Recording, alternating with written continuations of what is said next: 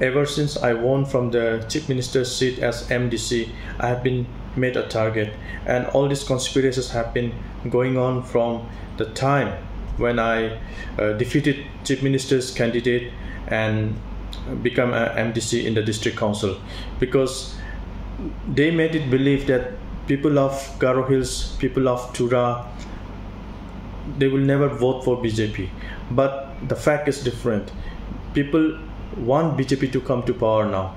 People want corruption to be eradicated.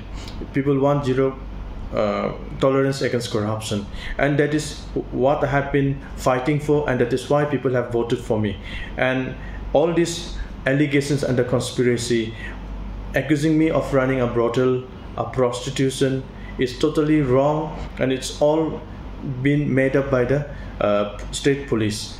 Even the things that have been found in the farm, most of it has been staged, because people are coming